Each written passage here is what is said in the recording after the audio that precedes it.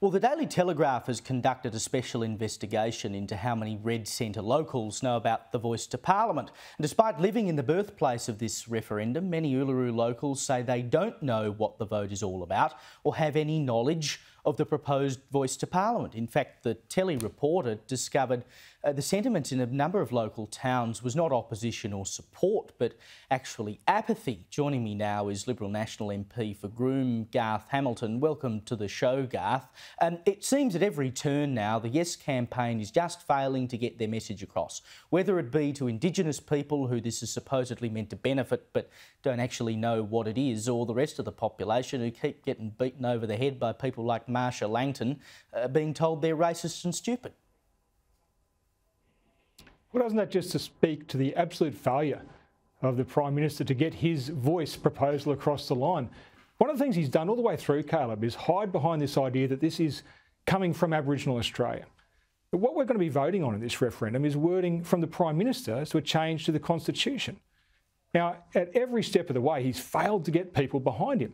And I think the reason is you can't expect people to follow you if you're not willing to be a leader.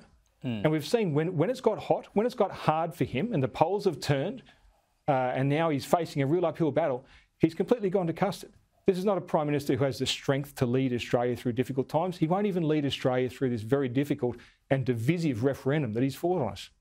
Yeah, I think there was a poll either last week or during the week from The Guardian, of all places, that showed even amongst Indigenous Australians the yes vote is severely falling. I mean, if you can't convince the people for whom this is meant to be beneficial that it is actually going to work for them, how do they think anyone else is going to buy it?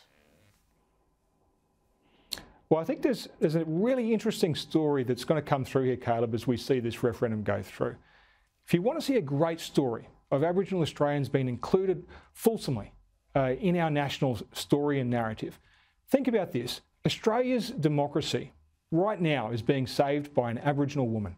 And I can't think of any greater example of our inclusion, of our openness, social mobility and our equality than the amount of people across Australia, no matter what their background, race, religion, who are listening to Jacinta and saying, there's someone that I can follow. And they're completely ignoring the colour of her skin, where she's from, how much money's in her parents' pockets, whatever would have divided us before. We're simply seeing someone with great character, great qualities, and we're willing to acknowledge that. Hear, hear. Now, of course, the Labor government announced their COVID inquiry this week, or inquiry, quote unquote, because, of course, we know it's not going to look into the states. Daniel Andrews was asked about it today and basically said, oh, well, you know, it's not the job of the feds to be looking into the states. But no one else is going to look into the states. We can't expect Daniel Andrews to wake up tomorrow morning and look into himself, can we? Well, look, anyone hoping to find courage in our Prime Minister is going to be sadly disappointed. We just talked about he won't stand up and lead on his own voice issue. He certainly won't stand up to the premiers. He wouldn't stand up to the unions when it comes to the IR legislation. He won't stand up to big tech on his misinformation bill. Consider that and compare that to Bob Hawke. You know, look, I'm not his hugest supporter, but I'll acknowledge he at least stood up and had a fight for Australians. He put Australians' interests first.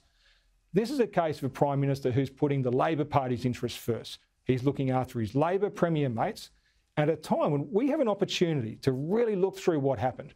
And there's a lot of things we got right, there's a lot of things we got wrong, there's a lot of things we can improve on.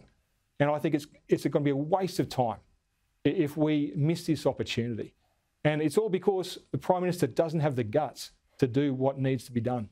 Well, it's worse than a waste of time. I mean, you know, we were basically promised as good as a Royal Commission before the last federal election, and nothing less is due. I mean, for heaven's sake, they had a Royal Commission into robo-debt. So things like robo-debt are deemed bad enough for there to be a Royal Commission, and of course things like the aged care sector got a Royal Commission. Surely one of the biggest events that caused upheaval in the world, and particularly this country, in the last 100 years deserves one as well. Garth Hamilton, thank you for joining me tonight.